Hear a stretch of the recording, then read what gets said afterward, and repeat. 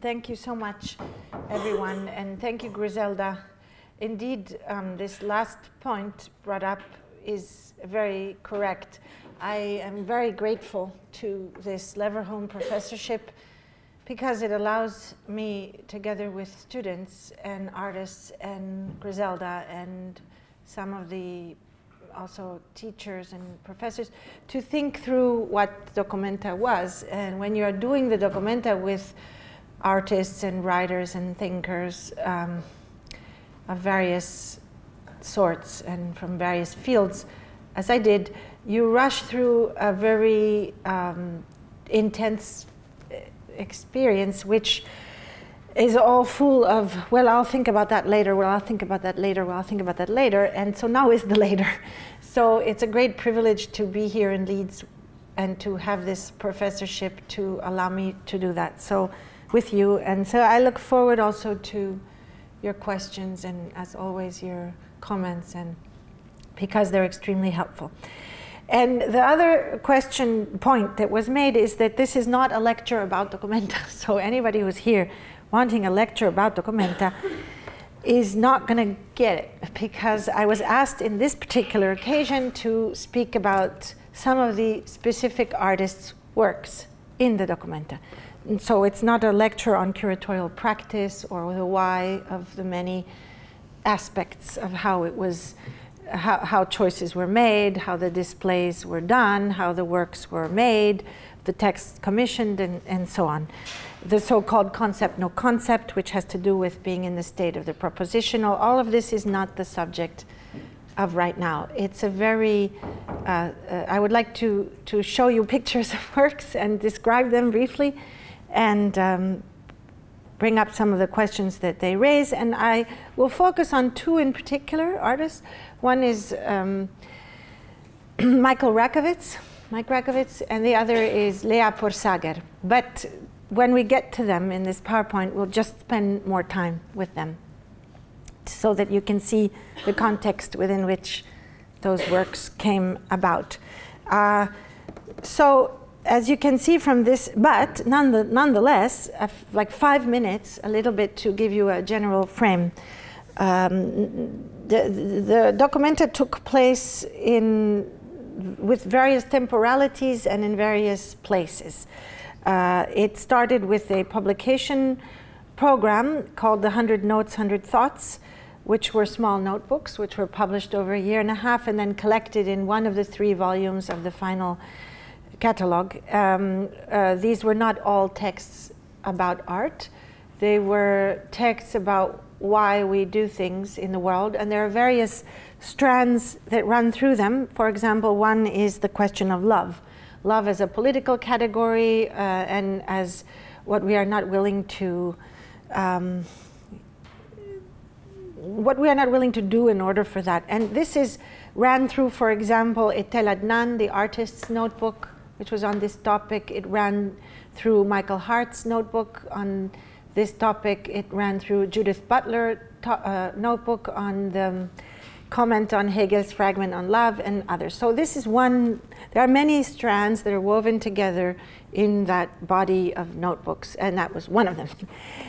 The other is, what is a notebook itself? What is it to be in the state of the propositional? To therefore mark down something that you think you will forget. It is both a sign of a fragility, and it is a sign also of wanting to create a past for a future, wanting to create an archival element that can be then retrieved for some future lecture to write, or poem to read, or artwork to make. And so this being in a temporality that is not that work done, but that it is a past perfect, is the state of those notebooks. And so one of the strands of that was, what is a notebook? And that goes from Michael Tausig's notebook about what is a notebook to a number of facsimiles that were retrieved and published, such as Georgi Lukash's notebook on realism, where of his notes at the university in Berlin, of his class with Georg Simmel, where in the back pages he writes his first thoughts on realism and the novel 10 years before the book that he will then write. So the other thing that happened before the Documenta proper, the exhibition in June 2012, was a series of events organized by End, which was an artist collective created for Documenta 13, which doesn't exactly exist now. And it was created by René Gabri and Irina Nastas, who are also as artists participating in Documenta in first person. And also outside of Documenta, founders of the 16 Beaver collective and many other, they have many hats that they put on. And for Documenta, they created this collective called End, which was organizing a series of events which had to do with political questions and the relation between art, activism, and politics in many parts of the world and different places. And they were not particularly focused on during the Documenta itself in Kassel, exhibition part, but they were present through a series of poetic fictional emails that were sent out during a year prior to the opening of the exhibition in Kassel and continued after that. So that's from a temporal perspective. Some aspects of what happened in Documenta also continue today after the so-called exhibition is over. For example, works concerning the digitalization of the films belonging to the archives of the Afghan film in Kabul started to be organized and digitized and repaired also. The machine was not working to create the internegatives again and so on. So a number of things that were initiated during the Kabul part of the project continue after it, but not under the rubric of Documenta 13. So that has something to do with initiating things that will continue beyond the temporary exhibition. That's time. Place these 4 locations. The exhibition was primarily located in Kassel, as is traditionally true for the Documenta, for a number of historical reasons which have to do with the post-war period, post-Second World War period. But there was another series of seminars, workshops, and then exhibition held in Kabul. Seminars also in Bamiyan, near where the Bamiyan Buddhas had been destroyed. And this exhibition comprised the work of about 30 artists compared to Kassel, which was about 150 participants, but maybe 120 artists out of those 150. I'm just ballparking it because I never counted the specificities. Sometimes people are many things. And had an audience of about 40,000 people, which is extraordinary. It was perhaps the first public contemporary art exhibition, but the reason why it's extraordinary is because it was not reviewed at all, even though Kabul is a place full of journalists and media, but it doesn't participate in the cliche view of what is life in a war zone. And therefore, the hundreds of journalists and media of various countries from all over the world in Afghanistan did not feel that it was of any importance to report on this exhibition and this event that brought together artists from Afghanistan and artists from other places of the world, seminars, artworks, and so on. So that was an interesting kind of experience and an event. Alexandria, Cairo, there was not an exhibition. It was a project around sleep and hope, and the Banff was also a solo exhibition of Brian Jungen's works, the artist, Canadian artist Brian Jungen, and a seminar and workshop on ceramic making revolving around the question of the retreat. Okay, indeed these 4 locations, Kassel, Kabul, Alexandria, Cairo, and Banff, somehow on a very superficial level can be associated with the different positions that I brought up as the positions that an artist can find him or herself facing the world and deciding or intuiting what to do, what is to be done, the big always question. These are not by far the only positions that an intellectual or an artist can have in mind, but they were simply the ones that I focused on with the large team of people that made the document. It was not curated by me, it was curated by, whatever that means, by a team of people, about 13 so-called agents and about 7 advisors. Some of these were artists, such as Pierre Huyghe. Some of them were not even involved in the arts, like Donna Haraway, or Anton Zellinger, who is a quantum physicist. Donna is a feminist and biologist. And artists, as I said, and so-called curators were also part of this group. There was a growing group, and at a certain point it just sort of didn't grow anymore after about a year or two into the process of making it. And but the boundary between who was curating the documenta and who was in the documenta and was not organizing it was a very fluid and porous boundary, because many of the artistic projects within the documenta itself, such as well, Rossella Biscotti, or such as many of them were, Pedro Reyes, could be seen even themselves as a kind of group exhibition within it itself. So this question of who made the documenta, we will never know who made this documenta. It is unclear. The 4 positions that I focused on that in a cliche way could be associated with these 4 locations are stage. What does it mean to be in a state of performativity on stage? And that was, one would say, could say it's Kassel, because it's an exhibition with 860,000 visitors, and it's an exhibition, so you're in an exhibitionary mode. The performative mode. Kabul, the second or another position that I was thinking about was under siege. What do you do when you're in a state of siege? What happens as an artist or poet, a writer, a filmmaker, an intellectual? And you could associate it superficially with Kabul.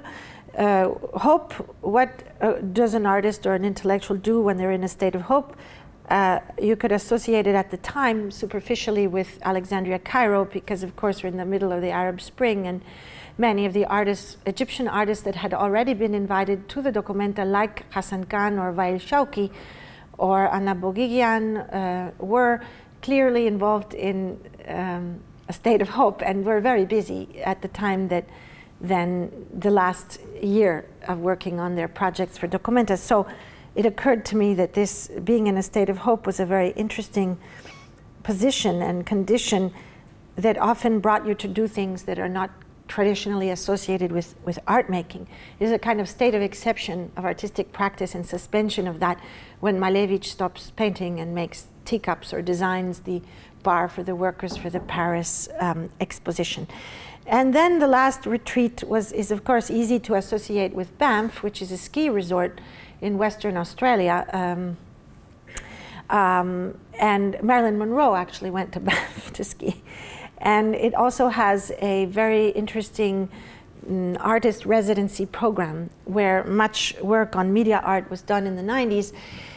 And there are more bears than people, 3,000 bears and 2,000 people. So it seemed like the right place to reflect on the question of retreat and withdrawal. And what does it mean to be in a position like Morandi, who withdraws in Bologna into his studio and paints bottles in the face of the worldly crises that are around.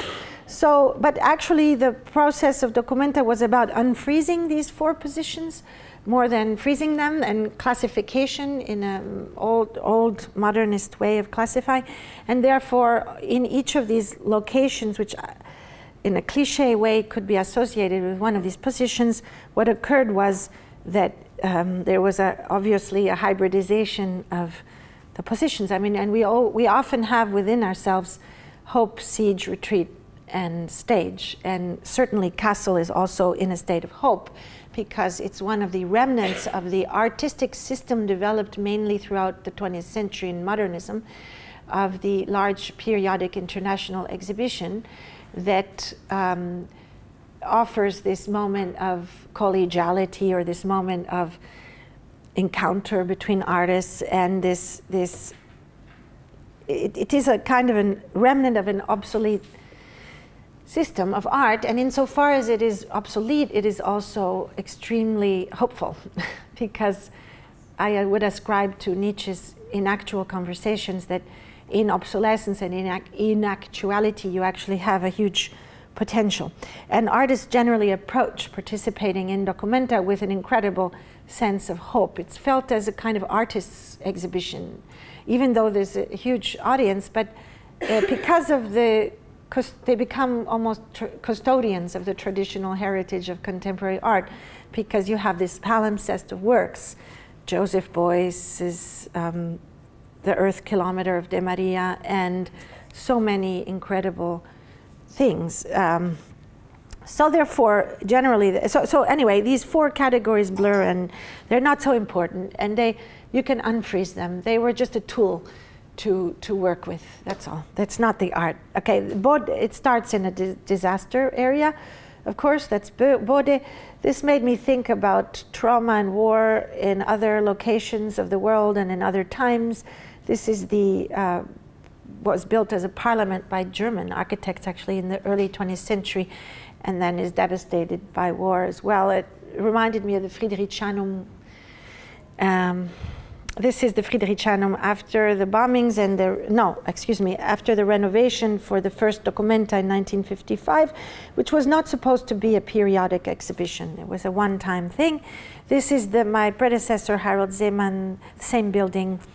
How do you say überflüssig? Art is superfluous, yes. It was, I think, a very important Documenta, actually, that one, 1972. And this is the day before the opening.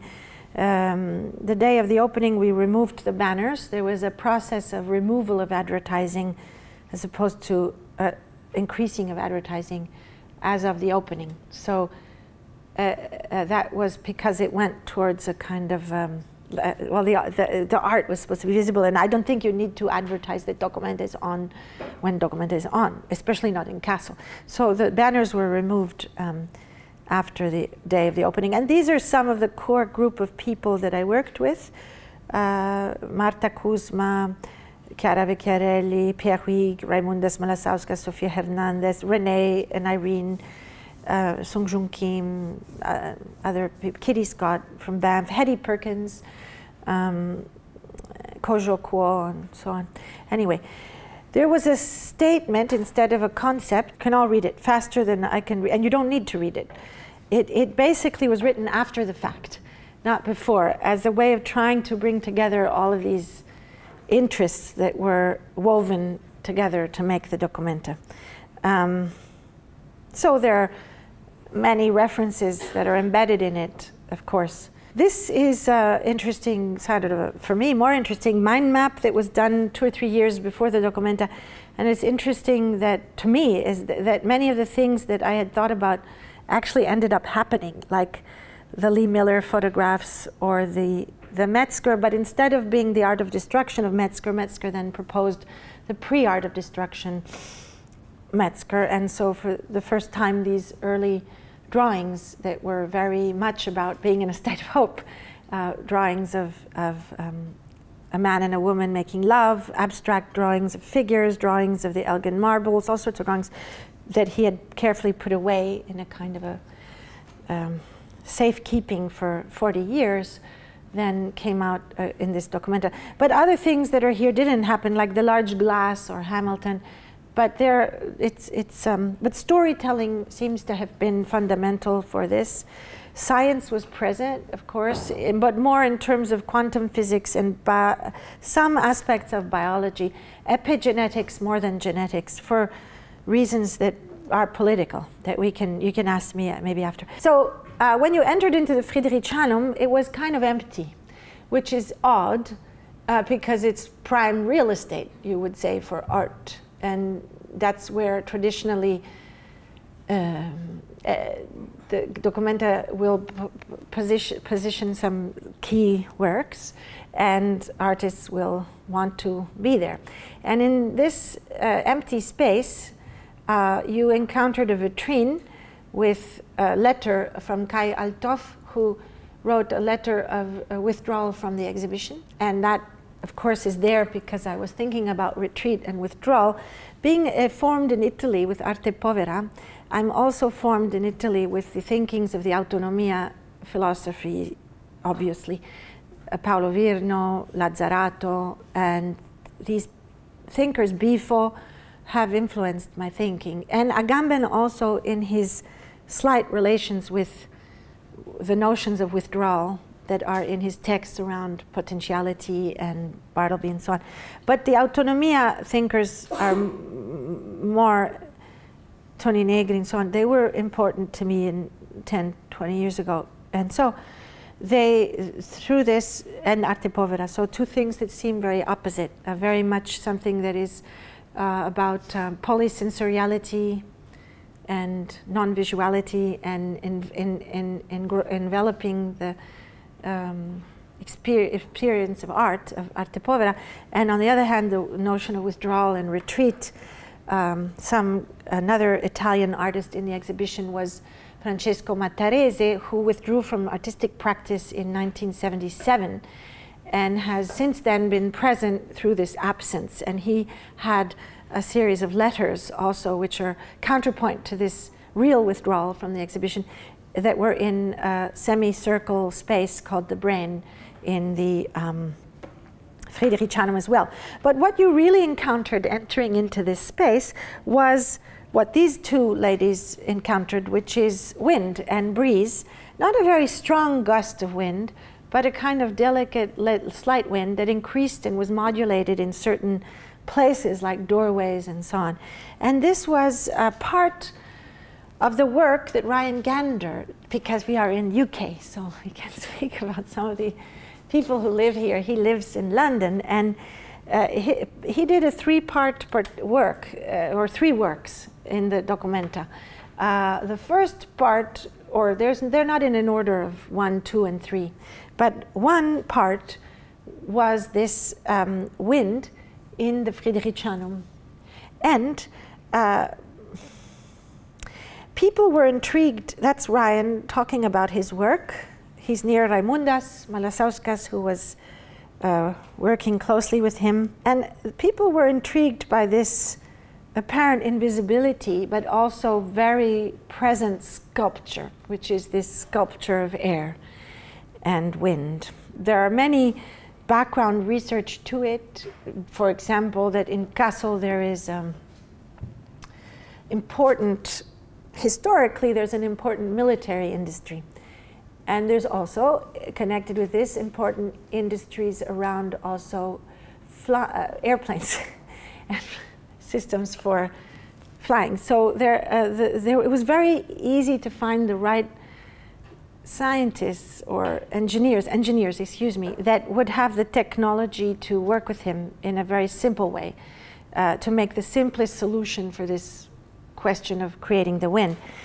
Why I mention this is because often art is in a position of détournement of certain things that are built or invented for military purposes, like the internet or other things. And there's a question of changing the rules that are used, or using things with different rules. And it's a relation with play and anarchy. And the relationship between play and anarchy is also very important, like the poster, "Have a nice day," which is an anarchist slogan.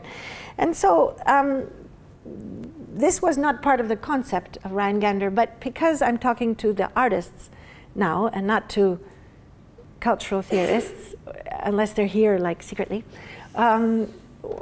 this is just mentioned because sometimes there are these, well, because this détournement of a rule is often an artistic methodology, and because of the chance encounters with materials or technologies or possibilities that you find in a place. So art is a lot less kind of mental and abstract. You know, I don't believe in the Descartesian cat. And how can we think of the art history without thinking of what is there, you know, what a person has at hand to do things with. It's very simple sometimes why certain things are done and other things are not. But of course, what it was connected with was with our conversations about the question of the Aue Park, because it was very important for me to locate the exhibition as well outdoors, not just in the closed venues, even though the board of the Documenta thought that was a nutty idea because statistically it rains 7 days out of 8 in the summer in Kassel. But I didn't really believe that. In fact, I think it didn't rain 7 days out of 8. But I thought we could sell umbrellas, you know, or something like that, or boots, and it wouldn't be a problem. I didn't, and also I think that if you are walking in the rain and you take your shoes off, it's a wonderfully way of also grounding yourself in developing other senses, which are not just the visual, but also touch and so on. So I thought that, and we should have bicycles, that it didn't, because of the walking, you know, there was this question of accessibility, which is a drama in art, contemporary artistic practice, because the politics of those who believe in making art accessible are of course the same or similar to the politics of many of the artists, but the question of accessibility often impinge and render impossible so many artistic works. You know, it's impossible to exhibit a Cunellis today, a fire piece, in almost any museum in the world for health and safety reasons, and so on and so forth. So there was this question of access and accessibility, so we worked on getting, I said, well, let's get some bicycles, and then we put buses that you could stop in different places for people who wanted to go to the, but that's sort of like administrative curatorial stuff. It's not important. But what was important was bringing the outdoors indoors and the indoors outdoors. So it wasn't, I was not commissioning artists who usually make sculpture outdoors in the park. That was not interesting to me. It was interesting more to bring the white cube or the black cube into the park. So artists who not necessarily would be showing a video piece or an exhibition of paintings, Dag Ashford, that one would normally put in the Friedrichshain, why not make these rooms to explode the museum and make these rooms somehow autonomous, to give more space between them than just passing through a door and going from Dag Ashford to Manon de Boer. So it had to do with temporality of the visiting experience and with overlaying of different memories into the mind of the viewers who's walking in and out of a park versus in and out of a train station and so on. So Ryan heard me talk about this, and that may have been somehow influential. But primarily, I think he had had this idea previously and didn't, you know, you wait till the right moment or the right context to do things. So this was the first portion. So it was very much about activating other senses that are not the vision, and also about what it is to be with a crowd, what it is to reimagine a public space, to become aware of that, of being with others. And he's talking about it, different forms of perception. And the second part of his work was the underground party. So there was a small slab in the Auer Park that most people missed, but it had a speaker in it, and you heard basically something going on underground, like a party. So again, it's this relationship between visibility and invisibility, access and inaccessibility, being here and not being there, Kassel and Kabul and Alexandria and Banff, but through, in this case, a sound piece. And the third part of his piece, I didn't put a picture, was a person, actually. There was a character sitting at a table in a bar in the Neue Galerie that had a series of conversations with people. And we skip that. We're going through the park. One of the other pieces was, which became a kind of icon almost of the Documenta 13, was this bronze and found stone and small baby tree growing next to it, work by Giuseppe Pennone, one of the Arte Povera artists. This connects with, of course, Beuys and the 7,000 Oaks project, where from 77 to 82, this whole mountain of basalt stones were planted around the city, were positioned with a planting of a tree. And but it also resonates with the Documenta 13 was full of stones, or objects, or ceramic object. So it resonates with a number of questions about what is a place and how you can create a space, from a space to a place, through certain dispositifs of so-called things. So the artwork is, of course, not the stone nor the bronze sculpture, but it is in the relationship between the marker and what goes on around it. And of course, at night, in the morning, we found fire, we found bottles, people had parties there, people met. During the day, people with dogs would go, the dogs wanted to go because they're attracted to the tree. There were many events that occurred around it. So somehow the art object, not artwork, art object functions almost as a mediator or a kind of transitional object for the creation of this place of encounter. And it also connects with his earlier work. So in the late 60s, Benone, outside of Torino, did a number of works which were about de-anthropocentricizing art, art as an encounter between human agency and the many, much stronger other agencies of the other animate and sentient beings in the world, such as trees. So for example, this encounter, of course, we're talking about a period when people were reading Merleau-Ponty all the time. He just had died, 61, and so on. Touching is an important subject, and touching myself, touching the world. But this work was about the tree will grow around the hand. So it's this sculpture which is made in a collaboration between the tree and the human agency. And indeed, it's still there. And the tree has englobed the hand almost fully. Another early piece of his was to prop up a tree with a rock, and the tree, of course, with its intelligence, grows around and with the rock and has a different shape that it would have had without the rock. So it's again an encounter of human and non-human agencies, which lies behind his work.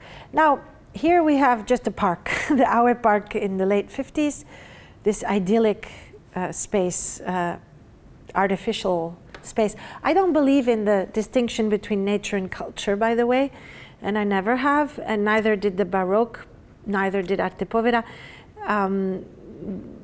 Either everything is culture, so the culture of trees that grow, the culture of bees that build their architectures, or everything is nature. The product of our brain is a consequence of subatomic particles coalescing into something called a thought.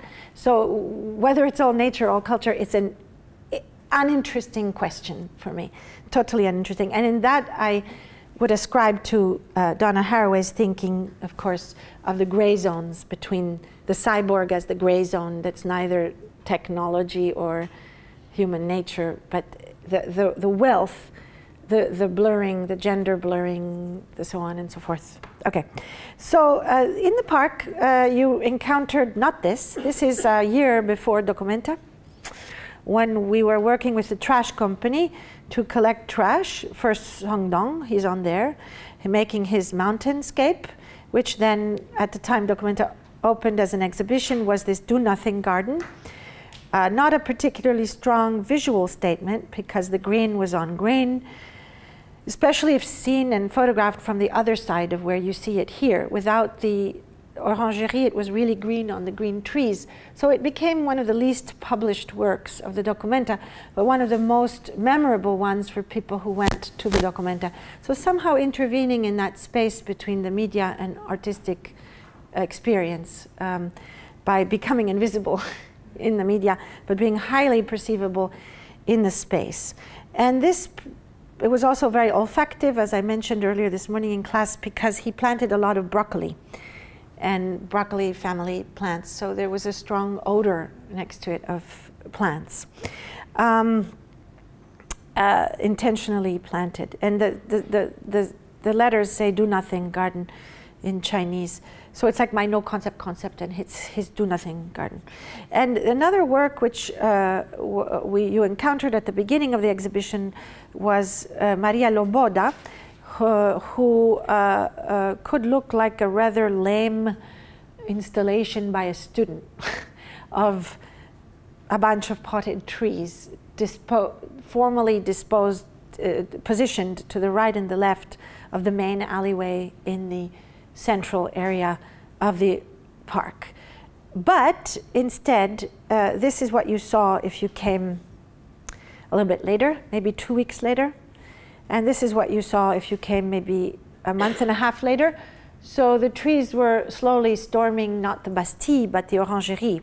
And if you spent 100 days in Kassel, the last days the trees had arrived at the Orangerie building, and then the exhibition ended. So these walking trees were her little sentinels of markers of time, and how you can construct spaces through the articulation of temporality, in a way, which was one of the other currents and strands in the Documenta.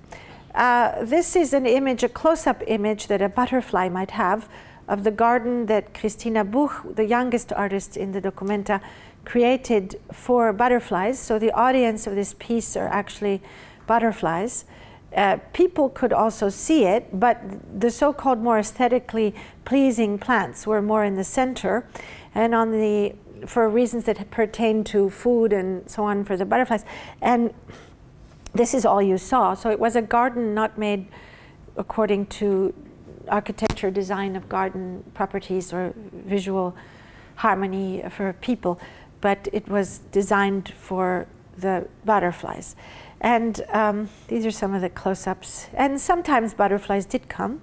Sometimes she released them. She lived in Kassel for 100 days, actually for much more, because she moved there way before the exhibition.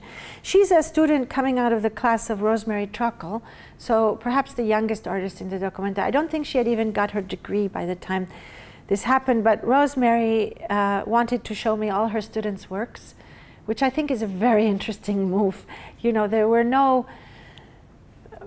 I have nothing against, I really don't want to stereotype too much, but I was about to say there were no male artists who showed me their students' works and insisted that I see them all.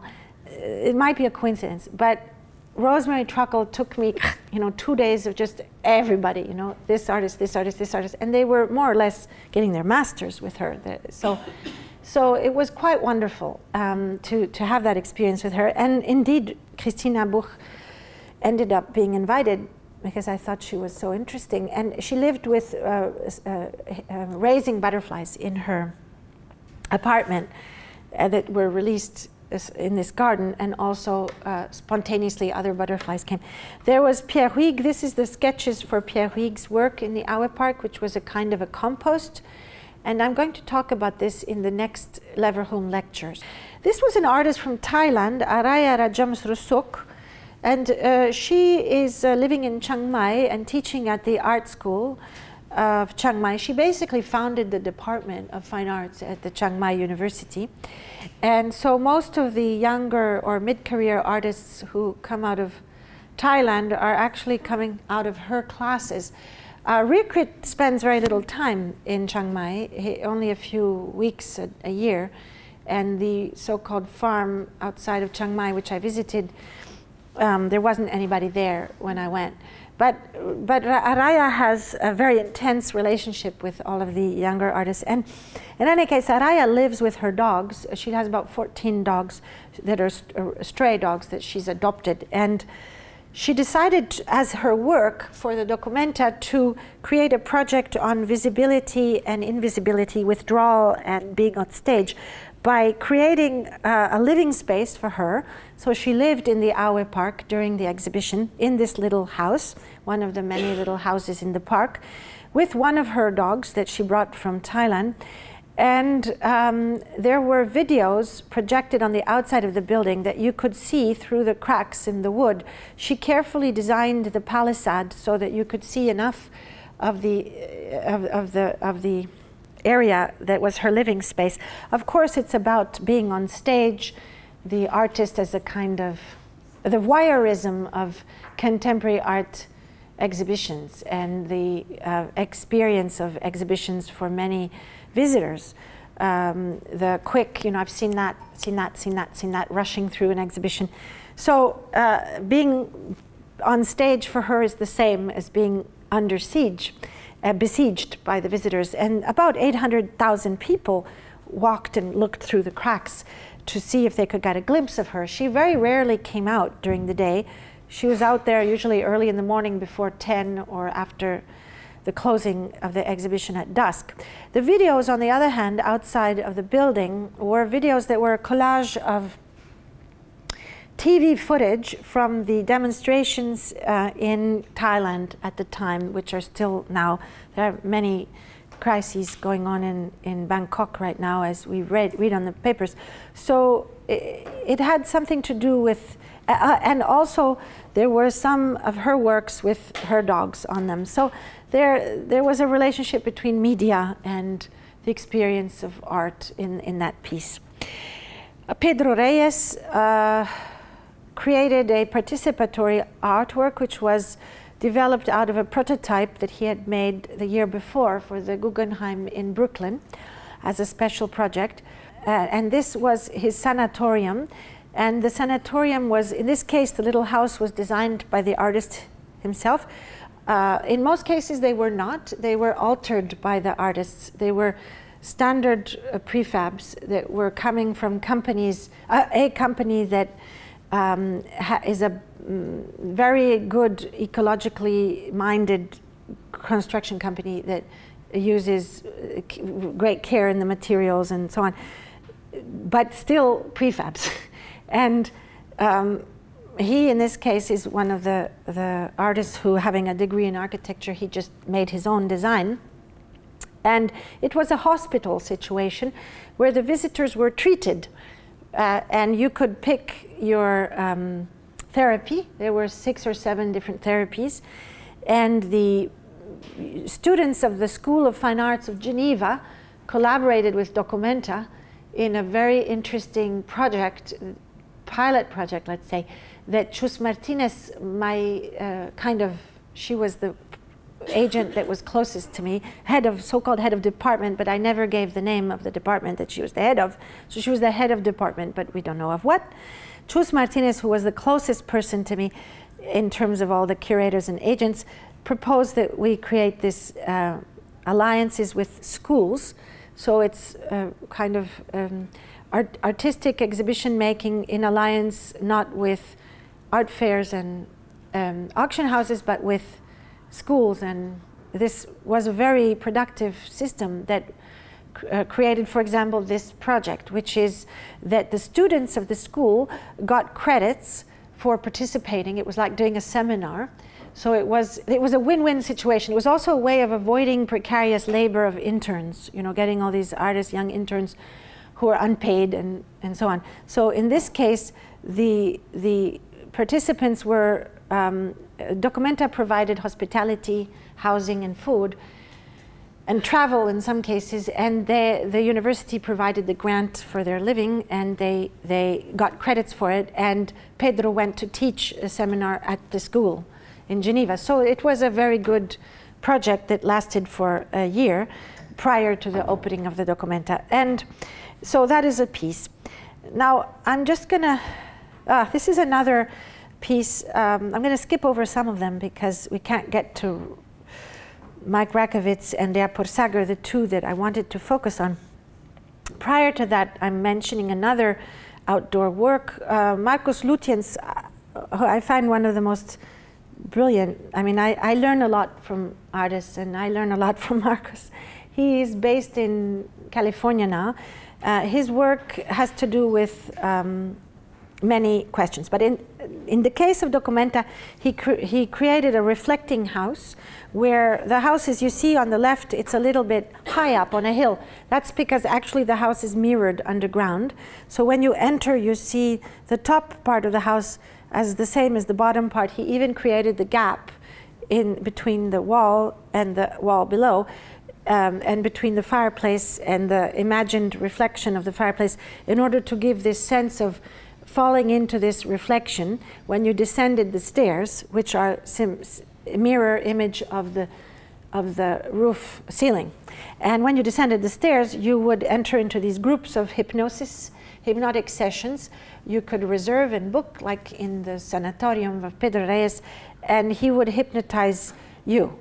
either individually or as a group. And he hypnotized over 7,000 people during the documenta, installing art exhibition inside the head. So the art exhibition was a series of images. So it's not hypnosis for the purpose of stopping smoking. I mean, people go to hypnotists as forms of psychotherapy for very practical reasons. And it's rather common. It's not as rare as we think. And it used to be a very common practice in the early 20th century. And in this case, there's no purpose to it except for expanding the sensorial experience in the mind of the visitors. So you would pick certain colors and certain things, and then that was associated with a certain story that would be the storyline for the hypnotic session. So here, in a way, the exhibition space is only a portal to an exhibition which is unique to each person's brain and installed in their brain. Another project in the Aue Park, which I won't mention. Now, we're coming close to Lea Porsager. Okay. Lea Porsager is a young Danish artist. And she was very interested in the fact that I wanted to make these little houses in the Aue Park. And she reminded me that one of the earliest artists' communities was made like that. And it was the Monte Verita in Switzerland, near Ascona. And she decided that she wanted to make a project which was a research-based project. You could say that her work falls in the category of artistic research, if you want to put a label on it.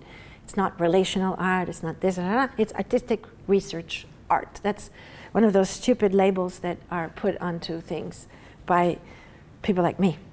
And in fact, I just used it, but with embarrassment. So she will, I actually think at this point I'm going to read a little bit of a text I wrote about her work that describes this project as well, and show you some images of it. So this was the entrance to the original Monte Verita. People, many psychoanalysts, many artists went to the Monte Verita in around 1900. And it was also a nudist camp because it founded the idea that sun therapy, that if you take the sun, it can be very good for your health.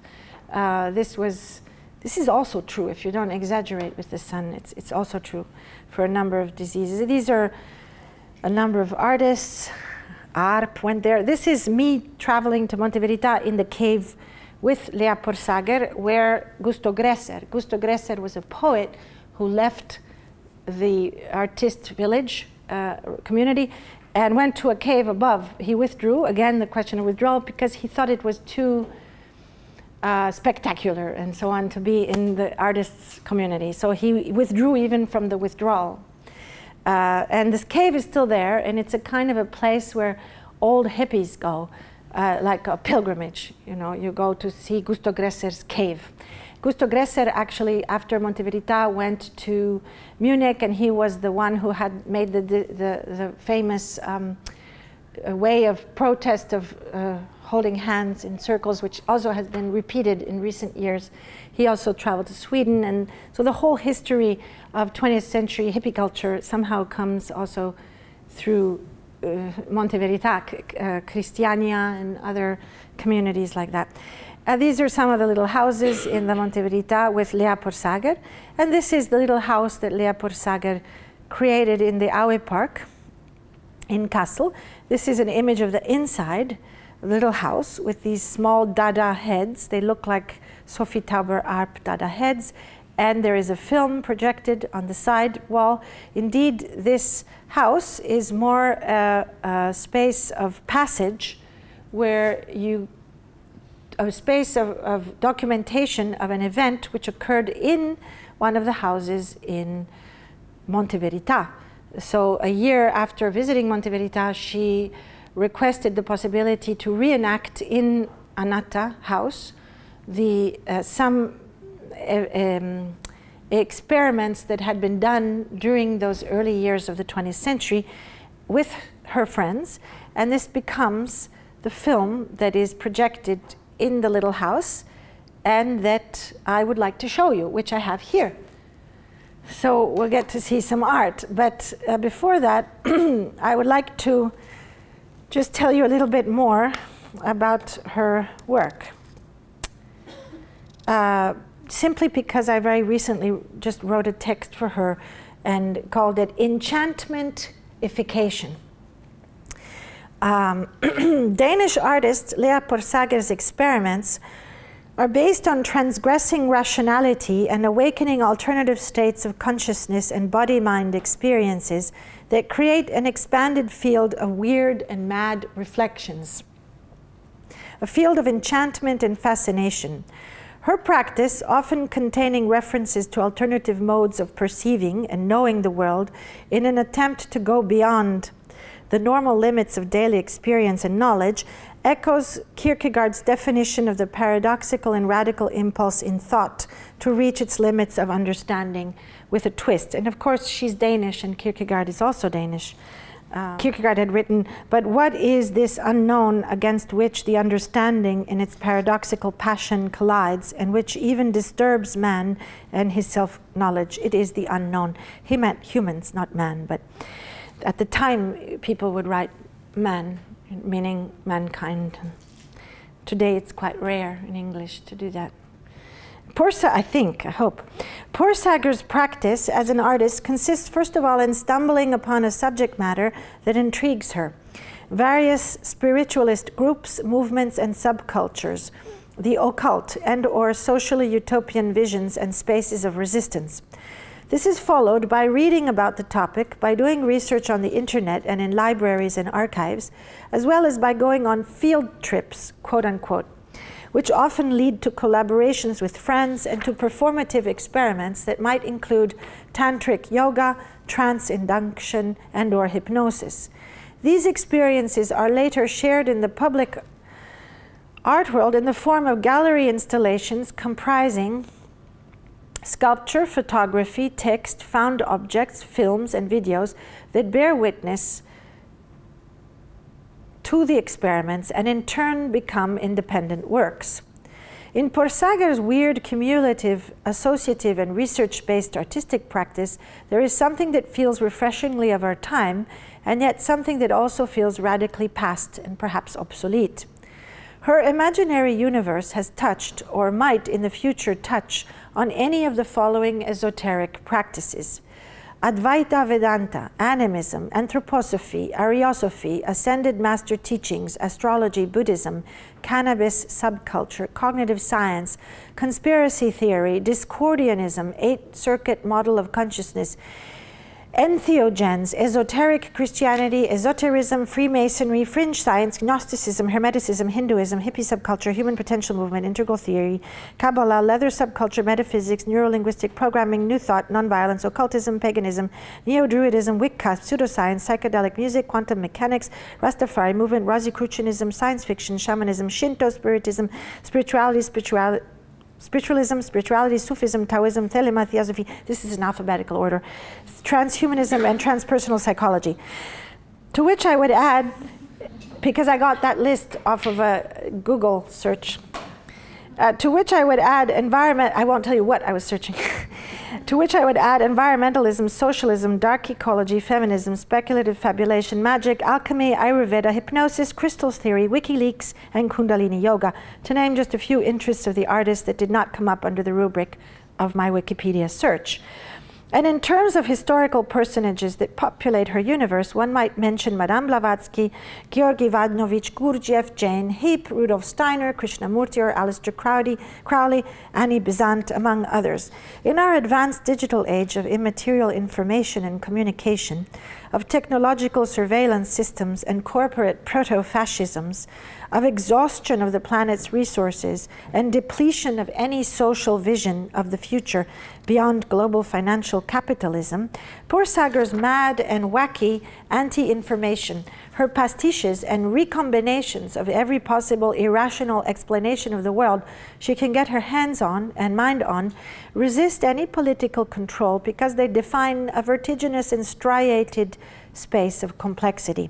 Furthermore, her reperformation of occult rituals based on hidden knowledge that is or was shared by specific communities and groups of people could be said to repeat the sense of living in a world that has been black-boxed and in which we cannot fully understand the secrets of high finance, for instance, with its insider trading, short selling, selling something you don't even own, and unethical operations shrouded by a mystique of technology and sleazy bankers.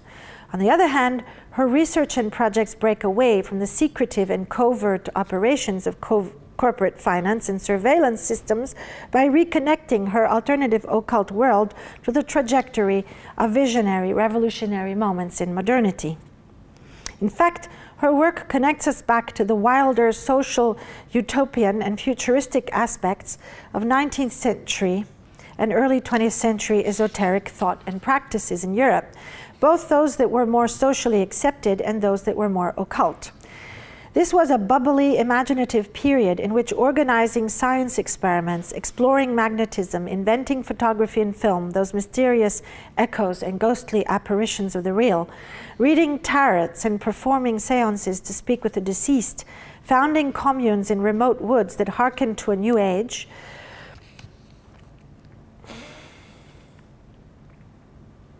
or organizing esoteric groups in Paris that connect with Eastern philosophies and religions, taking psychotropic drugs for mind expansion, figuring out quantum entanglement, or practicing hypnotic inductions where both the conscious and subconscious mind, the voluntary and the involuntary, are co-present.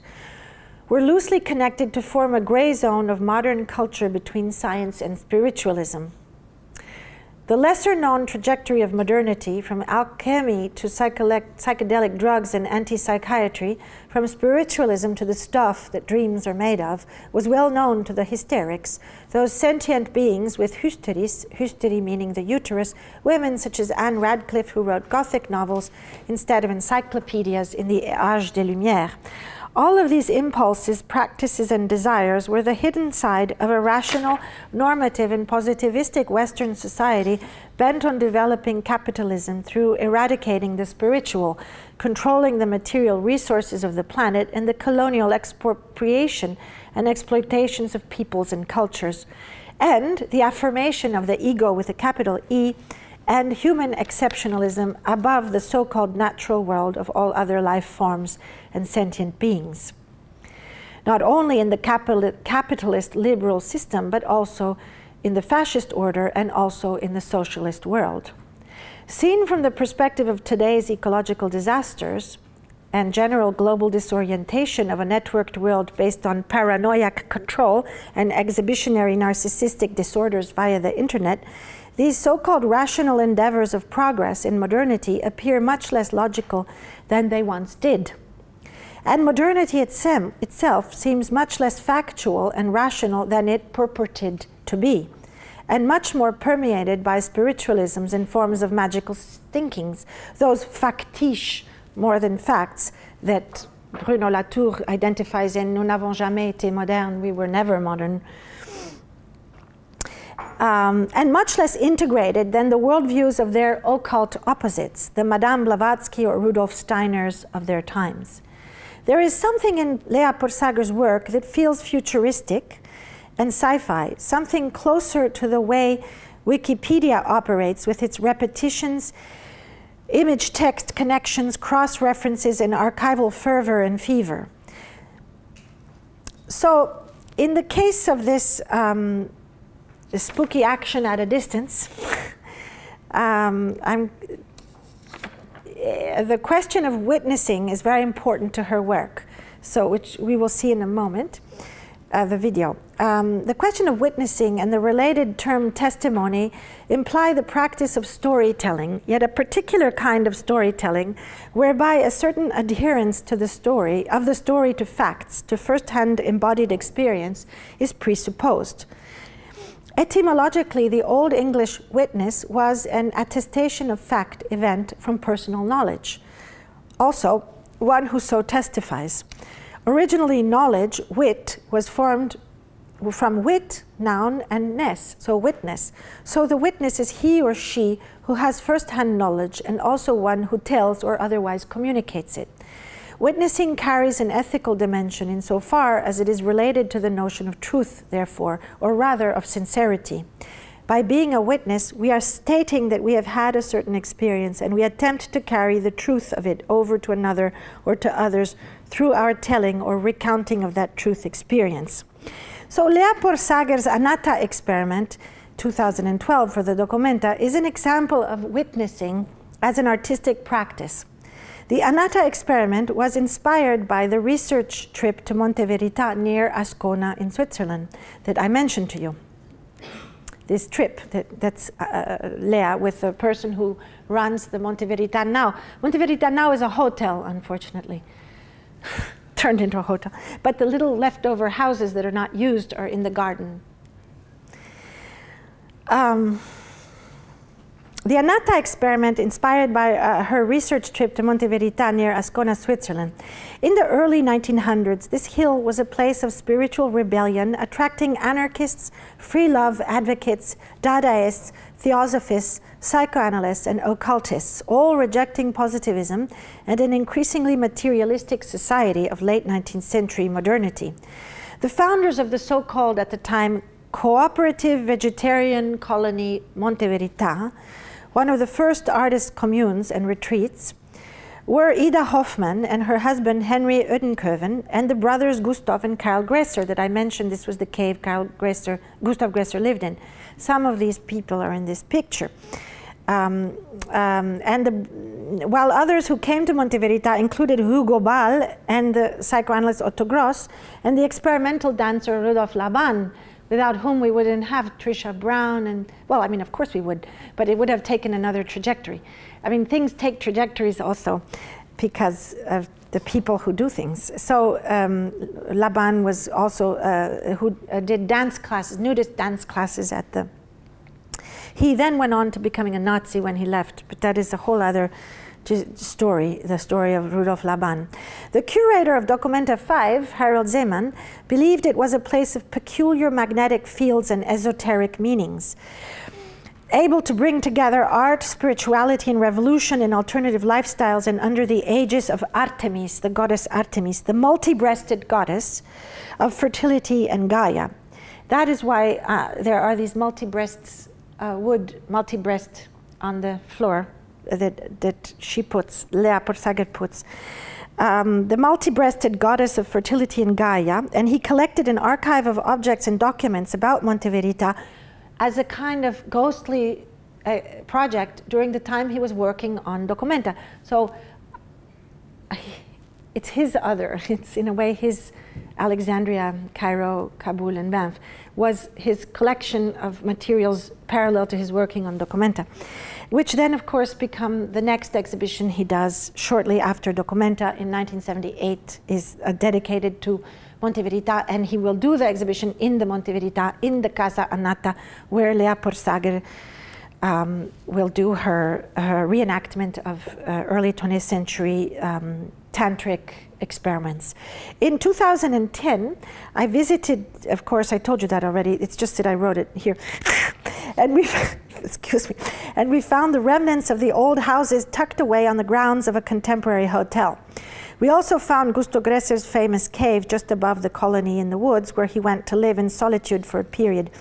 In the late summer, so a year later, this 2010, in the late summer of 2011, as you can see, one of the time is an advantage. If you're invited to an exhibition 3 years before, it's better. You have time to do your project and then cancel it, delete it, have another one, another idea, throw it out. It's much better. It's really unbearable, this way that art exhibitions are done so quickly and you have to come up with an art project in 6 months or whatever. It's crazy.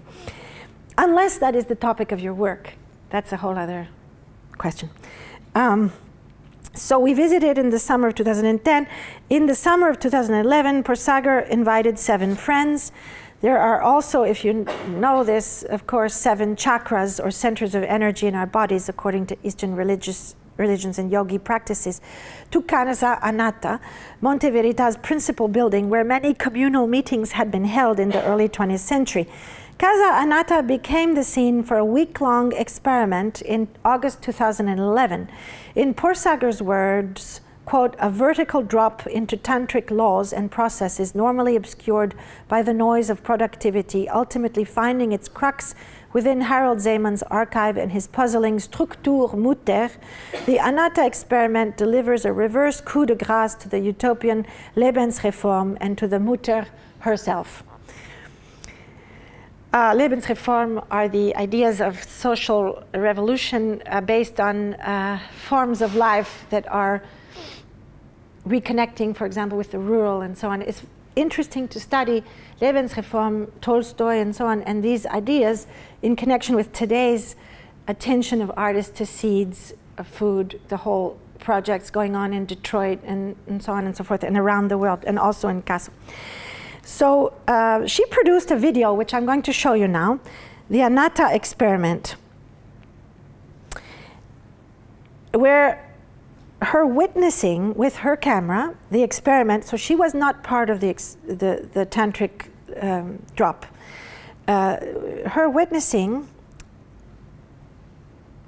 with her camera the experiment of the 7 women exploring their bodies, exercising the loss of the ego, because anatta means I am not me. It's the loss of the ego. And sensually interacting becomes the breaking out of images from the frames over the events witnessed, where the images of the experiment travel through time and place until they reached a small wooden house reminiscent of the houses of the Monte Verita, which is the little house I showed you. But if you, it's not the right photograph, because this little house is characterized by being a passageway. When you see the door, you see the grass on the other side, and it's only a few meters long. So it's actually just a passageway, as the Anatta experiment is a passageway. So until these images reached a small wooden house reminiscent of the houses at Monte Verita in Karlsruhe Park in Kassel, where the piece was exhibited in the summer of 2012. So another year passed to make the film and make the installation. The presentation included the film, a wall text, sculptural objects, specifically some egg-shaped wooden objects and other in metal, placed on the floor that recalled Sophie Taber-Arp's Dada heads. After watching the film of the Anatta experiment and thinking about its paradoxes, maybe we should watch it before I read the rest of it. Porsager and I discussed at length the essay Remnants of Auschwitz, The Witness in the Archive, where Georgia Agamben indicates the paradox that no witness is truly a witness, since the true witness of the events would also be dead, and thus unable to bear witness. Maybe, as Agamben writes, the value of testimony lies essentially in what it lacks. At its center, it contains something that cannot be borne witness to, and that discharges the survivors of authority. The true witnesses, the complete witnesses, are those who did not bear witness and could not bear witness. Their survivors speak in their stead by proxy as pseudo-witnesses. They bear witness to the missing testimony. I think Agamben doesn't quote Shoshana Feldman and the book that was earlier than this text that says something very similar, but I don't think he read it actually, and things can come separately. In this way, language is fundamentally inadequate and a lacuna for Agamben, as it collapses the possibility and is collapsed in the speech of language. Anatta in the Buddhist belief system means not I, not mine. From this perspective of this aporia, there is indeed a paradox in the collective attempt to experiment with an anatta state and then to transform that experience into a testimony by way of a film and an installation.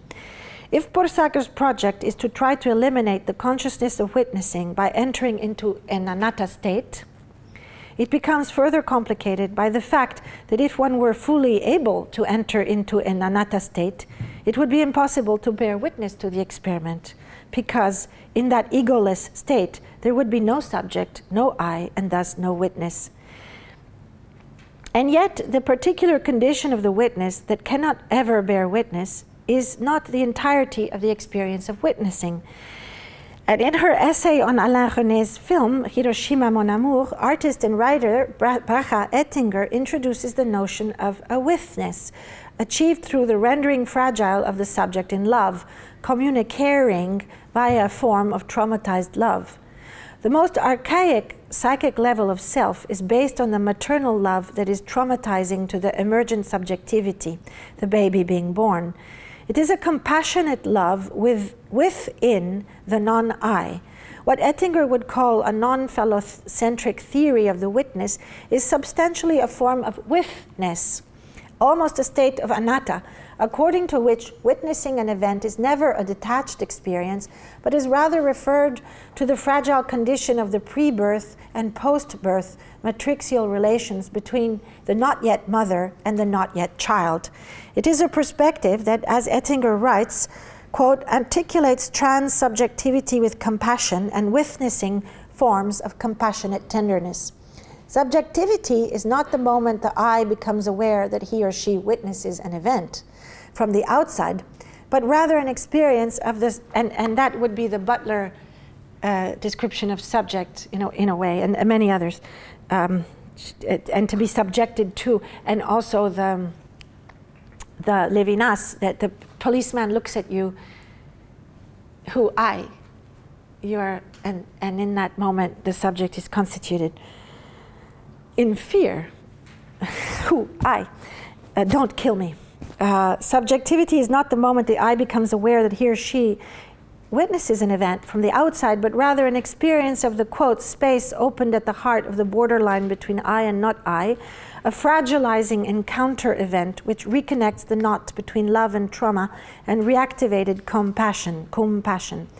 In this sense, the paradox of living the anatta experiment and bearing witness to it in the artwork, the paradox of esoteric experience and esoteric artwork is overcome, and becomes in a way esoteric, the opposite of esoteric, just as the Cartesian cut between the thinking rational mind and the external world bears little fruit today.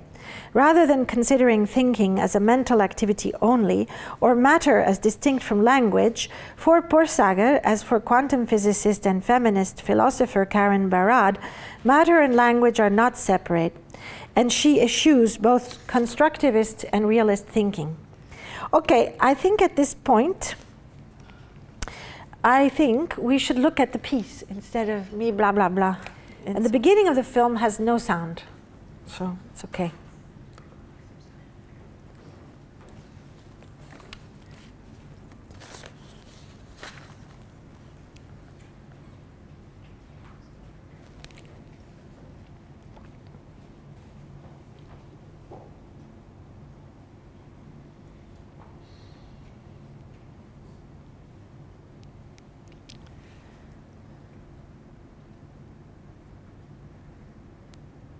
I don't know how to get rid of all this stuff on the bottom. Yeah.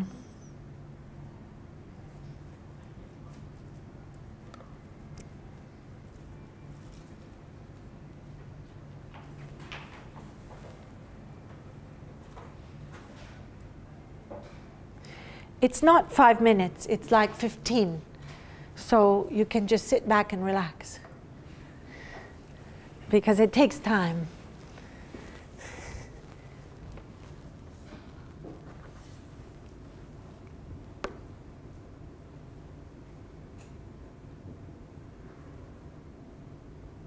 So these are not actors, they are friends. But the space is actually the Anatta house, which since then has been destroyed, by the way. So this is the last document we have of the inside of the original Anatta house at Monte Verita.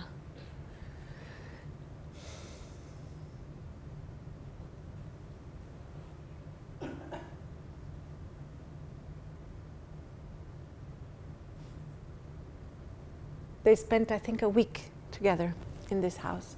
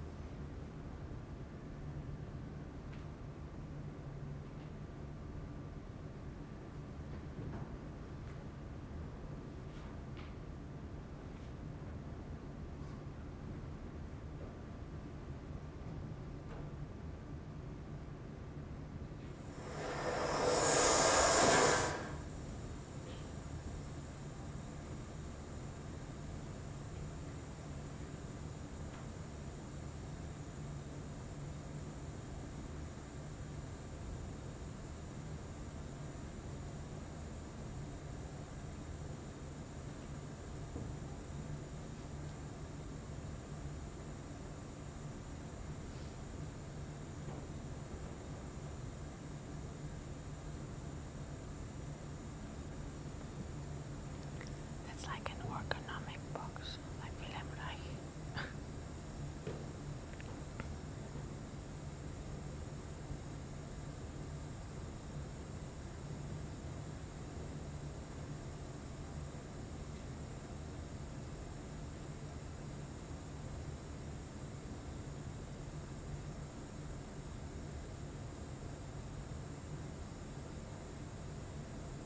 Speaker.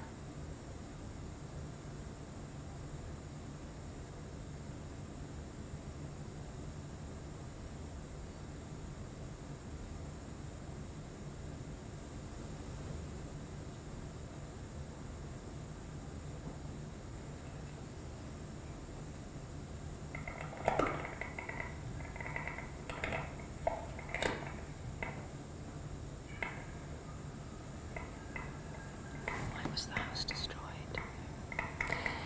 Because the hotel wanted to renovate it. Isn't that outrageous? I mean, the outside of the building is still there, but the inside is, this was the last thing that was in it. That's why they allowed her to do it, because they were gonna dig it down the inside. Isn't that sad?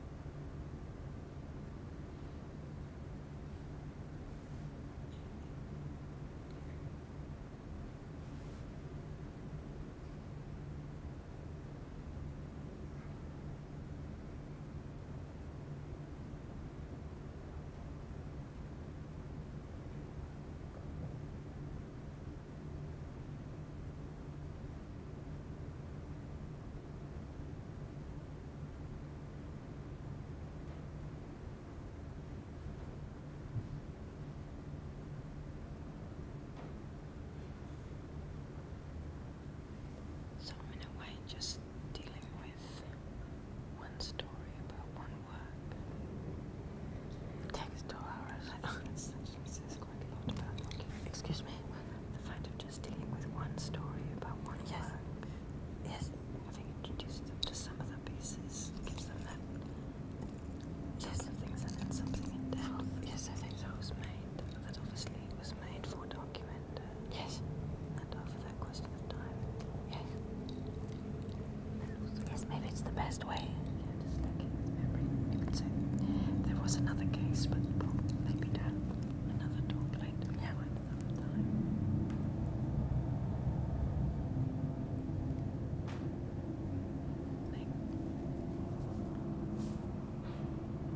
Because we talked about Michael on the Institute. There's quite a lot on that day. You can mention that will be on the website soon.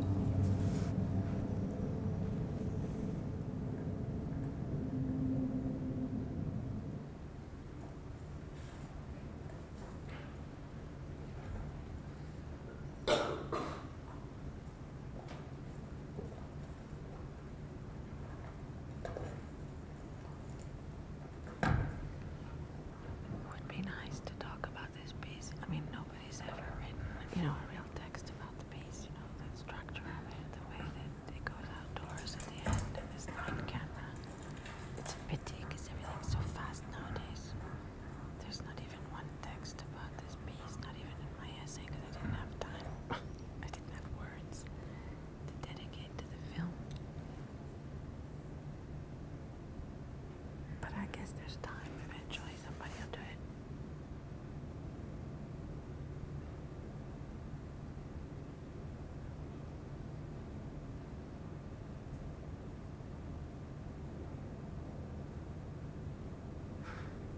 Maybe you have to say that,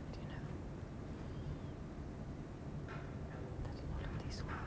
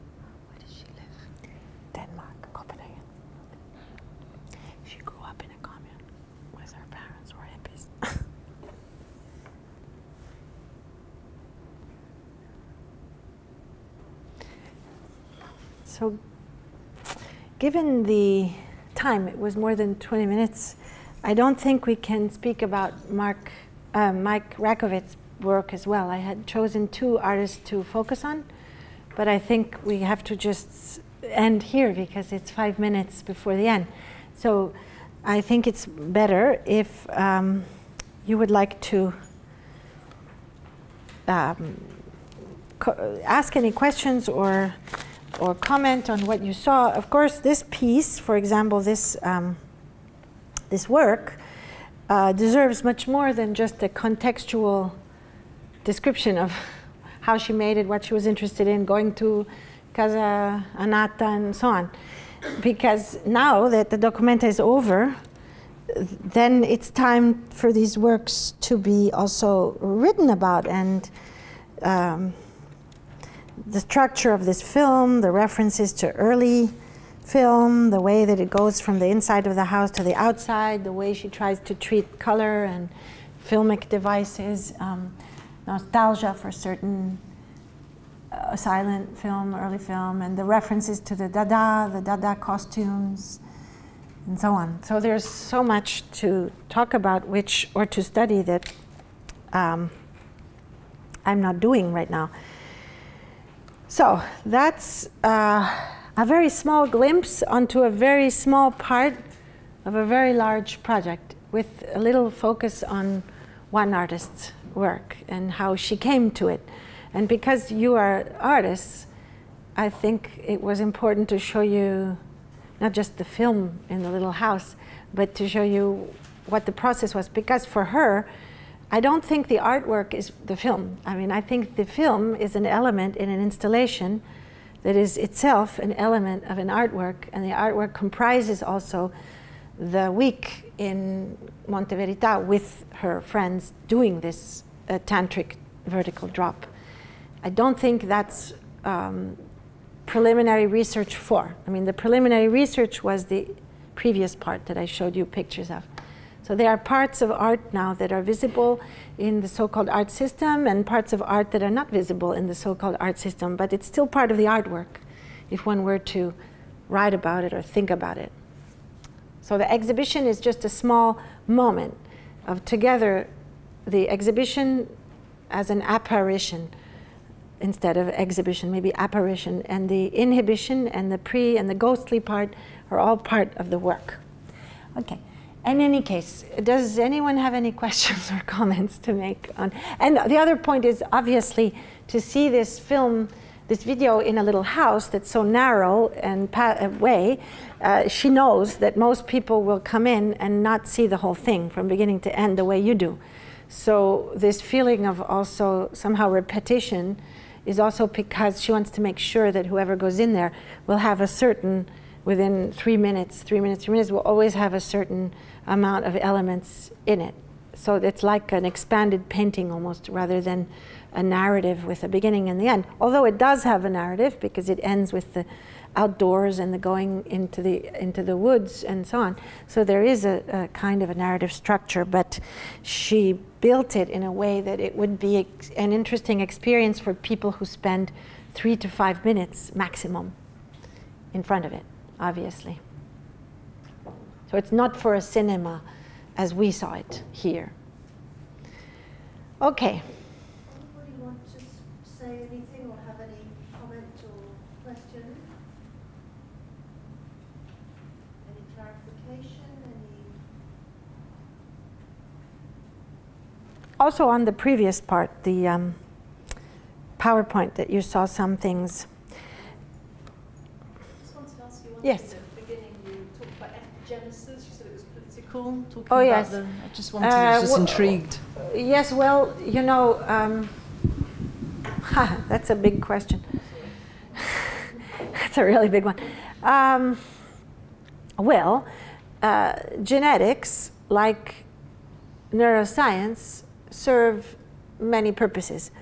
They can serve purposes which are beneficial through medical research for curing certain diseases.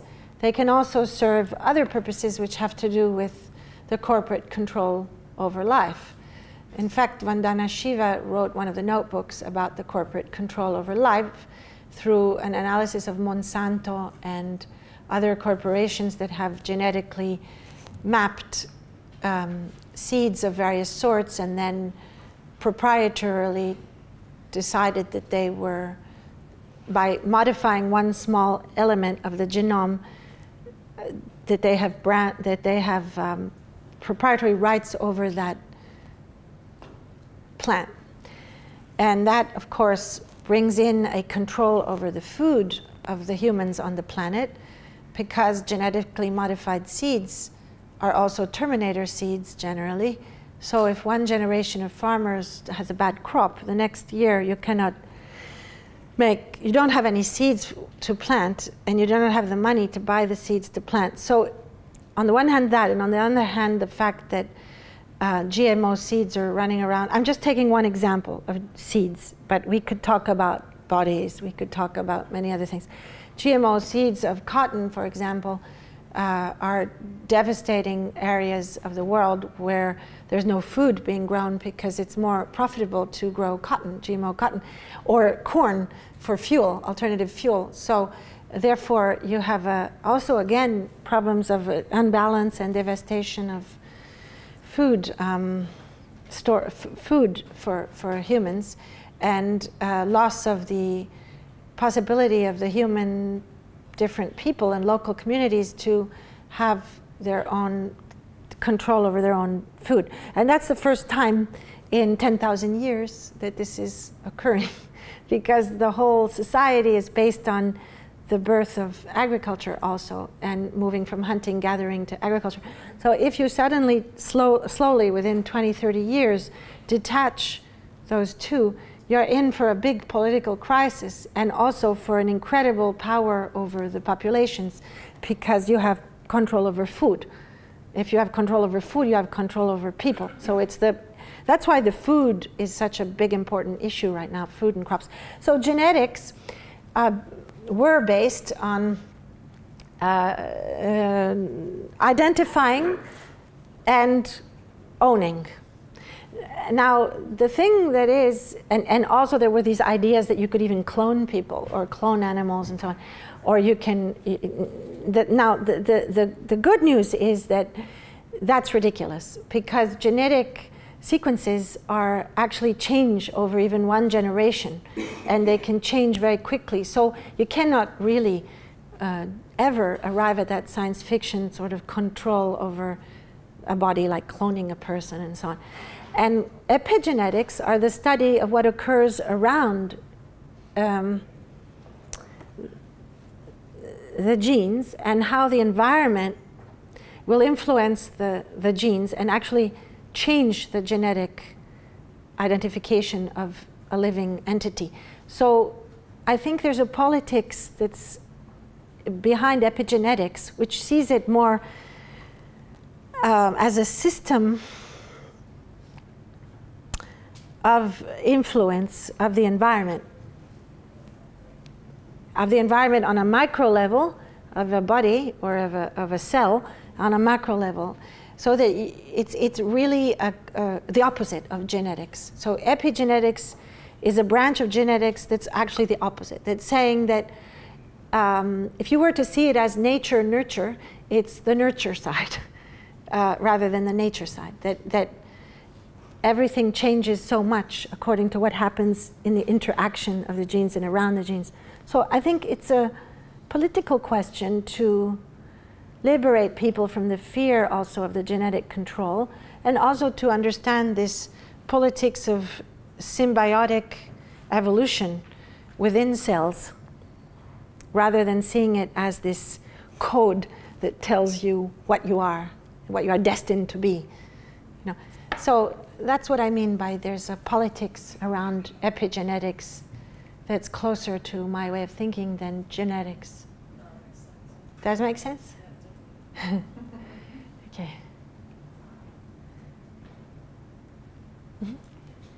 I was just wondering, are the artists hand-picked in relation to coincide with the statement, or is there an application process that they go through? there is no application process for participating in documenta, not even for directing documenta. But the statement was written after about 150 people were involved in it, in a way, or maybe 75 people. So the statement was never given to the artists. The statement is something that I wrote to try to make sense of what I'm interested in. And I would say what we are interested in, because there was these 7 or 8 agents that became 13, and many times it's artists who introduce other artists and so on. So this is a really complicated question. But no, the answer is no. The artists arrived in various ways, and they were not hand-picked by anybody, not even by myself, except for maybe a small core of 5 to 10 people that I have many years of working together with, like Janet Cardiff, William Kentridge, Pierre Huyghe. Those are people that I've learned from and that I share parcours, an intellectual life with, and a living life with, over 20 years, 30 years. And so I tend to invite the core group of artists that grows with time from one project to another. Lawrence Weiner has been in all my group exhibitions, if you notice. He's part of this core group of people that I talk to. And it grows because, unfortunately, some people die, but some people you meet and you want to continue a conversation with.